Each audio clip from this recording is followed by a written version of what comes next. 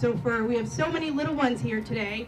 We're physically going to be opening up the ground so we can begin digging for our new building. To be able to turn a lot into something that is productive for community use is truly significant. This has been a long journey for the school.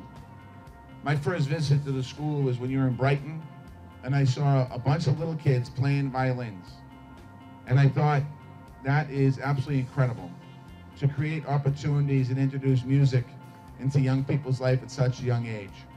And from that point to today, I'm so proud that we're breaking ground of your new school that's here in Dorchester and Uplands Corner. I'm really proud that we're going to be doing it here.